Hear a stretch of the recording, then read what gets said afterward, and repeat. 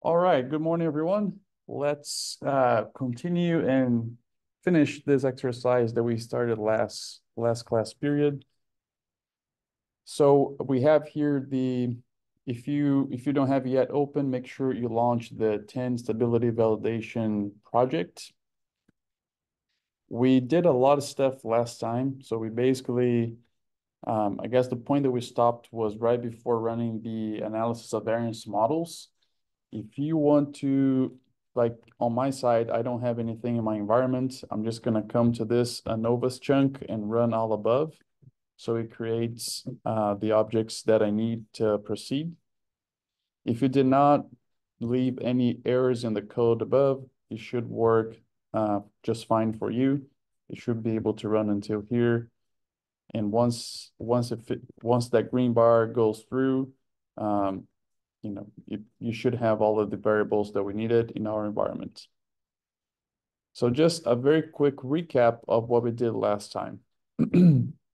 So our goal here were to bring in all those layers that we already processed throughout the semester, bring them all together in one file, merge them, export them so we can reuse for a future exercise, and then also validate the spatial temporal yield classes, right?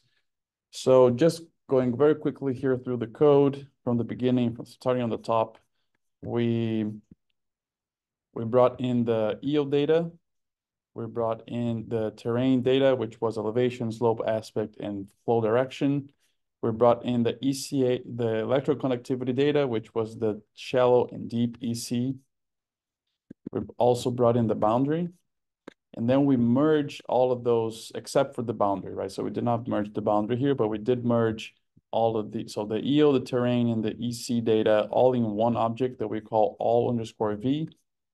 And then we exported that to file. In my case, again, all of those layers the yield, the terrain, the EC, and then afterwards the merged object all_v, all of them had the same number of rows, which on my side was 4,046. On your side, this number here is probably different, but within each one of you, this number, the number whatever you get here should be the same across all these layers, right? And it should be the same because we use the grid to extract the values from all of those layers, and it was always the same grid.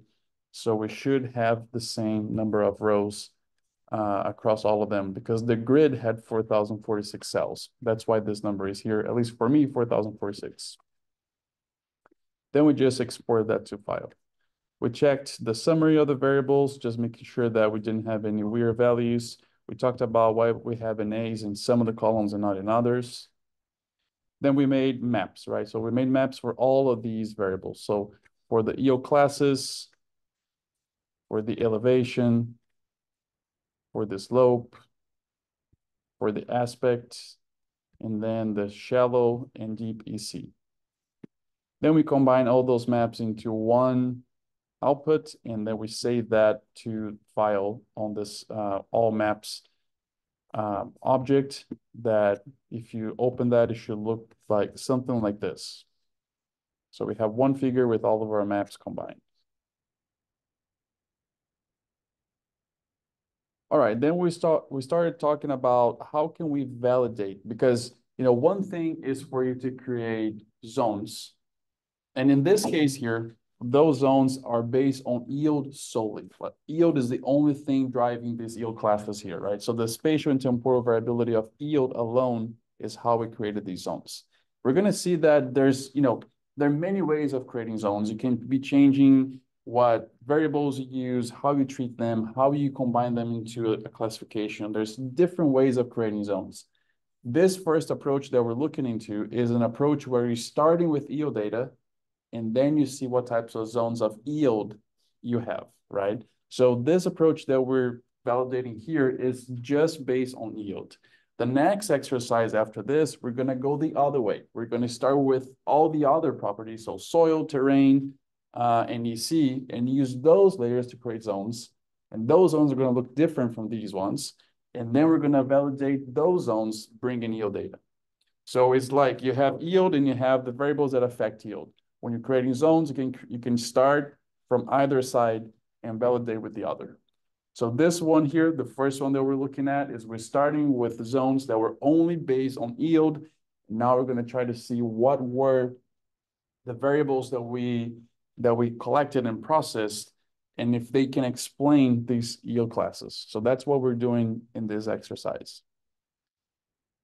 So I believe I left you all this code here, which again is, I mean, it would take us a little bit of a time to develop from scratch, and I just wanted us to get to the final plot in the end.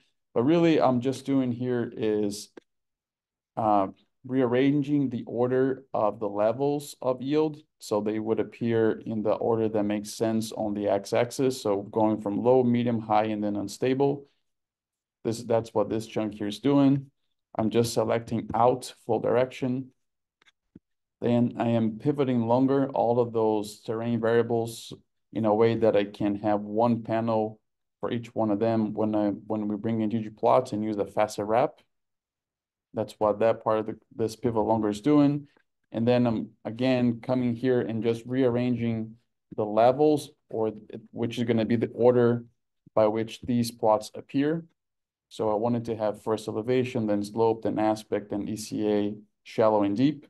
If I have not done this part of the code, it would just be in alphabetical order. So it would be aspect first, and then ECA 30, 90, and then elevation, and then slope. So we wouldn't be in an order that makes a lot of sense, because it would start off with a terrain variable, then it would go to EC variables, and then go back to terrain. So I'm just rearranging them so they appear, all terrain variables first, and then ECA variables. That's what that part of the code is doing. And then just bringing that into a ggplot, where on the x-axis, I'm adding here the stability classes that we created. And then on the y-axis, I'm bringing the value of each one of these variables here. So this y-axis is elevation meters, this y-axis is slope, this y-axis is aspect, and so on. So creating box plots, just so we look at the distribution of all of those variables for each one of the stability classes, and create some visual understanding of how these variables are creating or are potentially related to the yield stability classes. So last class we did talk about, I think was Dalton who helped us here. So he said that of all these variables, maybe the one that has the strongest visual signal here is elevation, where we see that this box plot has a higher elevation than the others. If you just bring this to the x-axis, this is the high stable. So high stable for this field had a higher elevation than any of the other classes. And then the others, you may be able to tell a pattern, but it's not as evident just because the box plots are a little bit closer. So now the next step here is for us to run analysis of variance for each one of these plots that we're looking at here in a way that we can add ladder separation to these box plots. Doug, have you taken any statistical classes that would have introduced you to analysis of variance? Analysis of variance? Okay. So yeah, I mean, that is not the main focus of this class, so we're not going to get into a lot of detail. So I will not expect you to really fully learn how to implement this, but I think everyone else is graduate students, so I think everyone else would have had exposure to this already. But the main point here is what we're trying to do in the next chunk, which is where we stopped, is basically to actually be able to compare. So if you imagine, when we call box plots in ggplot, that center line is actually the median. It's not the mean, it's the median of that box plot. But you can kind of think of it as the mean, which is what analysis of variance is going to do. It's going to compare those means and try to understand if the mean elevation for low stable, is that significantly different, statistically different from the mean elevation of medium stable and high stable and unstable. The way that works is we're going to run a model, and then we're going to ask for that model, or based on the model, we're going to do pairwise comparisons. And then we're going to add letters to each one of these box plots. So every time that a box plot shares, the two box plots share the same letter, it means they're not different. If they do not share the same letter, so if one is A, the other is B, then they're statistically different. So that's what we're trying to do in the next chunk, is just put some statistical objectivity on our visual assessment of these differences. I All got a right. question. Yep. So I have on my code, which is, exactly as you have it there, but my graphs or the plots are missing the height stable. Okay. Um, So and here's probably what could have happened. So in class, when we were on the script that we were creating the stability classes, we were saying like, so we applied those rules of if CV is more than 30, then unstable. And then if CV less than 30 and mean standardized yield is greater than this. So that chunk that we made those decisions, the way that I named those classes on my side were this. What I suspect is probably on your side, when you are typing these classes, if you type them differently than me, that's what would have been causing it. So I would say that probably, so let's say here, when I am rearranging the sequence here, if in your case, let's say, for example, if you would have typed low stable with uppercase low, that would create what you're saying. Because now it's looking for, on my code now is looking for lowercase low stable, but if you have uppercase, it's not identifying that as being equivalent. what in the plot says NA. Yeah, that's probably it, because it's not, so I am rearranging here, and then it's not able to match what I have in my script with what you have on your data set, probably because of what happened on that other script. So it creates NAs. That would be my guess. Okay. So if you, I guess if you want to test that, I mean, there are different ways you can test that, but one of them is if you just select this first mutate and you delete it, and then you run it, you should have, it should work now. However, the order here is different. Like it's not going to be low, medium, high, and stable.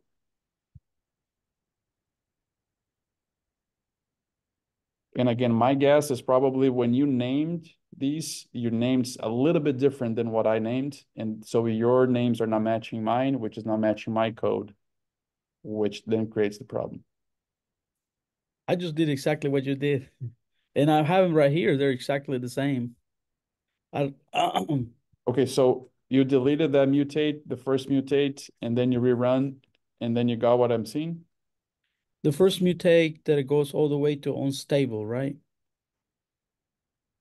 Yes. So starting on this line and deleting until you close the until there. So delete that Okay. and then run. They give me an error, unexpected symbol in unstable. Hmm. Yeah, without seeing your code, I'm not sure what's going on. Is anyone else having that issue? You solved. And so we had a student here in Athens that had a similar problem to what you're describing, Rolando, and the solution was that, what I just described. Maybe in your case, it's not the same problem, but I guess without looking at your code and data, it's going to be more difficult to troubleshoot. And it seems like other people are not having the same issue. So maybe we can connect after class. I can help you out with your code on one-on-one on Zoom. Yes, sir. All right. Because really, even so, you're not going to be able to run potentially and get what I'm getting. But as long as you can see my code, for now, that's going to be enough. We do want to make sure your code is working after class, but for now, just seeing what we're doing here is gonna be enough. Okay. All right. Okay, so I just yeah. So if you notice, I guess for everyone, so if I do remove this, just so you see the actual effect of that, if I do, remember I told you that this part of the code here was just rearranging the levels of ST class so they would show as low stable, medium stable, high stable, unstable. If I don't have this piece of the code and I run that, I get this plot where it goes alphabetically. So it starts with high stable and then low stable and then medium and unstable. That's what that code above was doing, is just reordering this so it is on a more intuitive way. So we're starting with low, go to medium, go to high, instead of starting with high, go to low, go to medium, right? So that's what that part of the code was doing. Right, so let me just make sure I run this. Okay, so then we talked about basically running an analysis of variance to test statistically if those means are actually different from each other for each one of the terrain variables, and then comparing each one of the the stability classes. I asked you all to install these packages last class, right? So if you had not done that, you can try to do that now and catch up, but I hope that you have already done it. So you would have basically just uncomment, run that install packages, not the whole chunk, just that line of code, and then comment it off again, go to the next one, do the same, go to the next one, do the same, and so on. So if you're all able to install these packages, again, in this class, the goal of this class is not to teach you how to do analysis of variance. So I'm just going to skip very quickly about what this code is doing. If you want to know more about that, I have another class that we go into way more detail on how to do this. But so if you make sure you load these libraries, so the e-means is going to allow us to compare the means. Multicomp is going to add the letter, is going to help us to get the letter separation, which is what we use to interpret the differences. Per here is just helping us to do a mapping in the sense of iteration. Again, this is probably not something you have to worry about. We're not going to learn that in this class. And then car is just for us to use the ANOVA function in this case. All right, so very quickly here, what this code is doing is starting with all V, which is, again, that object that has all of the layers combined. It is pivoting longer. All the terrain, all the field level or all the field variables, then grouping by them and nesting, just to show you here, you know, if this is the first time you're looking at this, don't worry, it's going to be very confusing, and that's okay.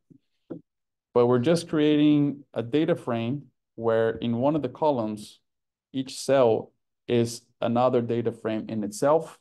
But then we're just using that data frame to create analysis of variance for each one of these variables, and then extracting the ANOVA table, and then extracting pairwise comparisons and creating a plot. So again, this is way over what this course is about. I just left you the code so it could work and we could get to the point that we want to get, which is the analysis of variance letter separation for the variables. So if you just go ahead and run this code, again, oh, I got an error here. What is going on? Oh, I did not load the packages. So let me make sure I load those 4 packages. And then I run this. Okay, I think now it worked. I would expect that as long as you all install these packages and you load these packages before running the chunk, it should work as well. Just want to show you what this object here that we're creating called ANOVAs, what does that look like? So that is basically a data frame where we have the means for each one of the variables here, elevation, slope, aspect. We have the means for the mean in this case here would be the mean elevation would be this value. And then the mean slope and so on for each one of the classes. And we also have the letter separation. So we have the analysis of variance results of the letters. And we also have a plot that we can look into, which is going to be on the next chunk. Hey, Dr. Vastos. Yes. Flint and Tifton, I still got I still got an error with mine. Is that on this part, on this chunk here? Yes.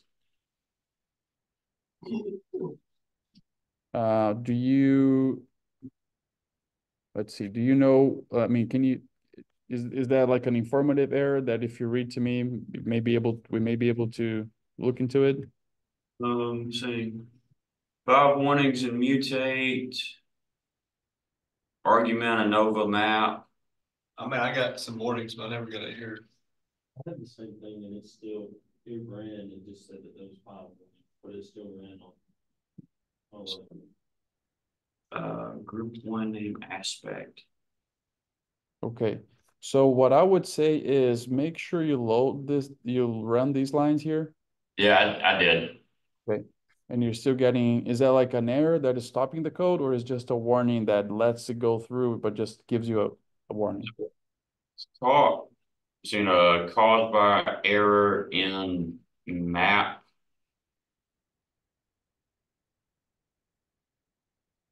Okay, so it's probably on this first map here. So, interesting. I wonder if this is related to some of the differences coming from previous scripts that is just reflecting now. Because really, if our columns and names would have been exactly the same, then I don't think anyone should have had issues with the code. So there's probably some difference between how we're all naming things that is now reflecting here.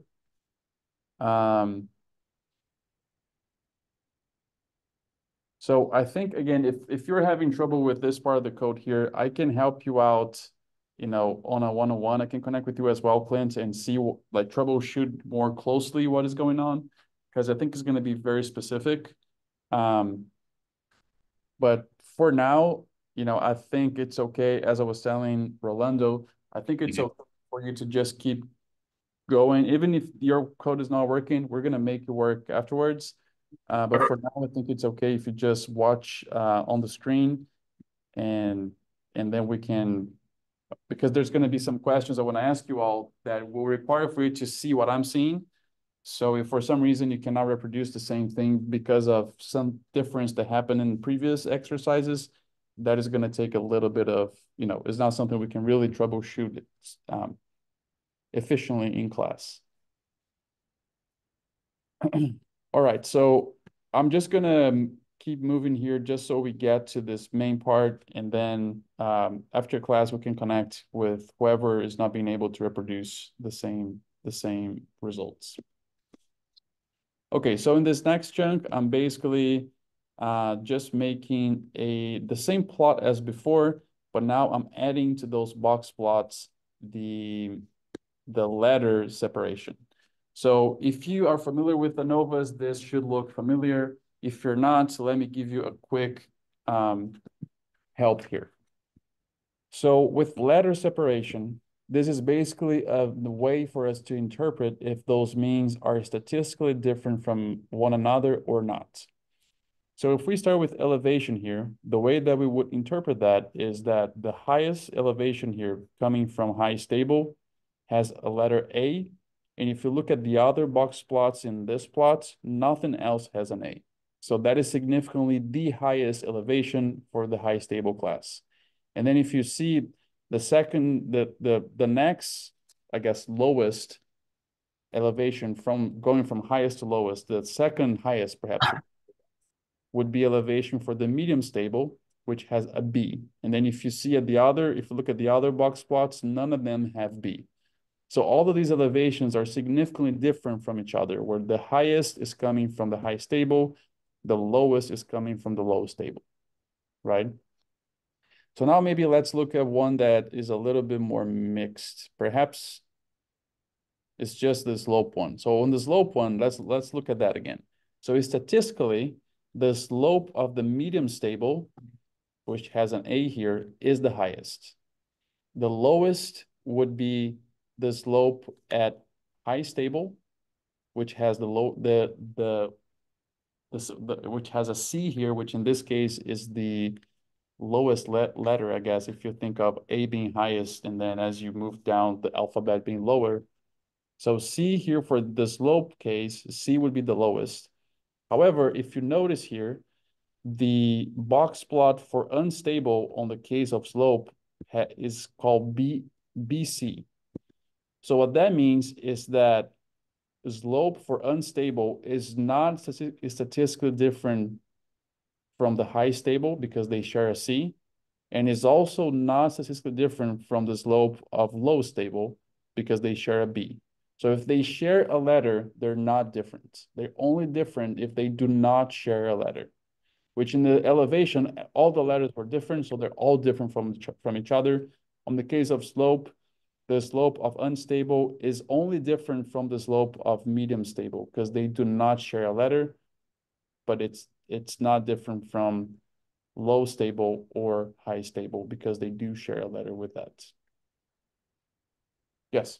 So I'm not seeing on my end art graph or the box plots are somewhat alike, but like I don't have a BC. It's mine's just C where yours is BC. So you have the letters, you have the box plots, but the letters are different. Right, it's just Okay. the letters. Some of like the aspect letters are a little different. Okay. You have BAAB for aspect. For aspect, you have BAAB. And slope I have BACC. Okay, interesting. So this is the first semester that we're using the boundary for the each one created. In previous semesters, we would have the same boundary. So we would get to this point and the letters would be the same because we have all the same data. So this is new, I guess new to me to realize that you may be getting different letters. And that's not a problem. You know, as long as we understand that, you know, we're getting some differences because of the way that we have the boundary and how much data was included or not included in the data set because of boundary differences. So let me think about it here. So what I want to propose then is, at least for us to be able to talk as a group, I do want you all to look at my plots and answer the questions I have next. So for now, kind of ignore what you're seeing on your side, just for sake of us all being able to get to the same conclusion of how we interpret this. However, you know, if you were doing this for, you know, your field, you will of course look at your specific plots for this. But for the class purpose of us all being able to see the same thing and talk about the same thing, let's use what you're seeing on my screen here so we're all on the same page. All right, so we kind of went through how we would interpret a couple of cases here, but we have not done that for all of these variables. So what I want you to do on your side, so you have this on your script, I want you to look at these and create this understanding. So if you would think of like, just for high stable areas, let's characterize high stable areas. So if you look, and then again, look on my plot, not on yours, even if you're able to produce it, just so we can all get to the same conclusion and be able to talk about it. So if I'm looking at, let's do high stable together, and then I'll give you a moment to do low stable and unstable by ourselves. So for high stable areas, if we look at elevation, right? So on the elevation map, high stable is the orange one. High stable had the highest elevation, right? Because it was by itself, so, right? So there's nothing else sharing A. So for high stable elevation was highest. So I would come here and say elevation highest. That's just what I want, the way I want to interpret this. So if we go to slope next, high stable again is the orange one. It was the lowest, but not different from unstable. But I'm just gonna say that it was the lowest slope. If we go to aspect, high stable was the highest aspect. In this case here, you know, aspect, the way that we would interpret it is if it is a very high number, like if it was like 360 would be the highest, I guess, if you think of degrees from 0 to 360, it would be facing north. In this case here, it was the highest, but if you look on the y-axis, that highest is around 100 degrees, which is like in between north and east. So, perhaps in a northeastern direction.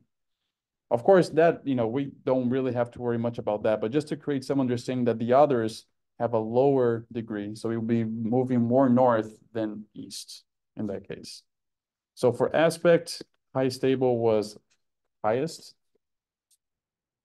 Again, because it had the highest value and because it has A in it by itself. For ECA 30, so electrical connectivity shallow.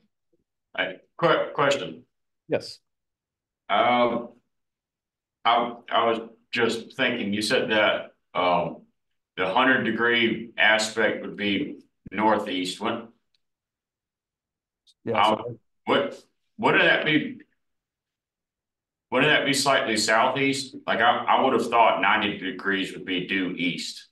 yes, that's correct. I got confused in my own thinking. Thanks, Clint, for bringing that up. So yeah, that's exactly correct. So if 0 is north, 90 would be east, and then 180 would be south. Yeah, so 100 would be in between. It would be more southeast. That's correct. Yes. Thanks, Clint, for bringing that up. So on the ECA 30, if we look at high stable, it is not the highest. The highest here is medium stable, but is also not the lowest. So I would say on shallow electric connectivity, high stable is intermediate.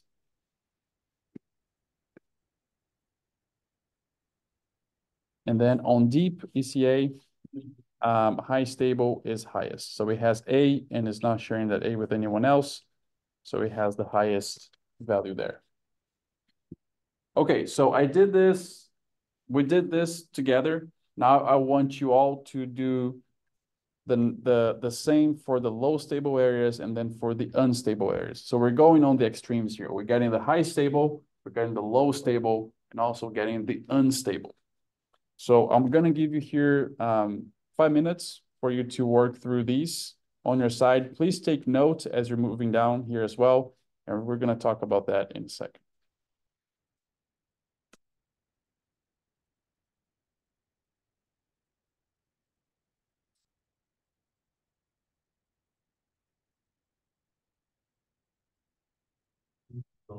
Oh, yes.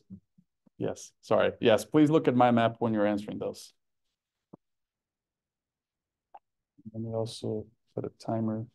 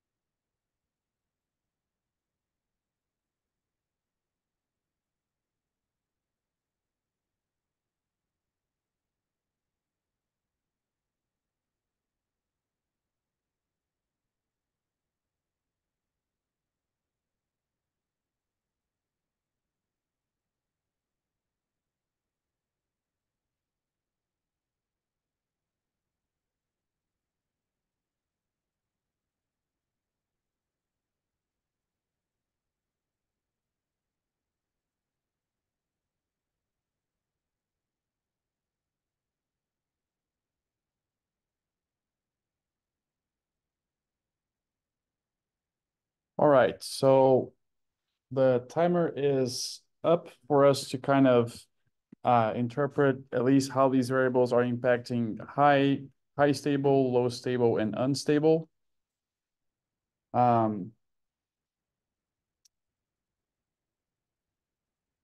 So what I had here on my side, let's just maybe go through.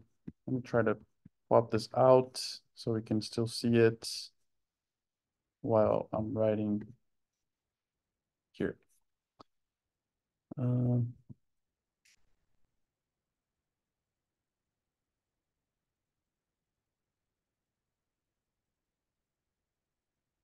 Let's see if we can make this work. Okay, can someone help me here with when we're talking about low stable areas, how did you interpret that being related to elevation? Ujwal, can you help me here with that first one? So an elevation, so this was low stable, right? So elevation was lowest on the high stable, on the low stable class, elevation was lowest. What about Neva? What about on slope? Intermediate, right? Because it is B, so it's not the highest, not the lowest. For aspect, Sandes, what did you write? Lowest, right? Because it has a C there, so it's the lowest aspect. Meaning is the one perhaps moving closer to the, well, in this case here would be still maybe around 90 degrees, so it would be going east. For ECA shallow, Fernelisa, what did you write? Lowest, right? And then lastly here for ECA deep, Doug, what did you have? Lowest, right? Because it has a C there as well. All right, so now let's go on the unstable areas, do the same exercise here. Let me ask other people, close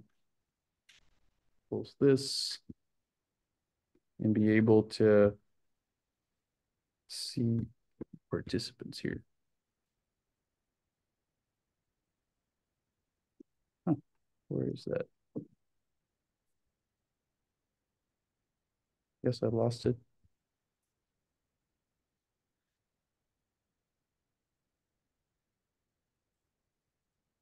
I don't know where to.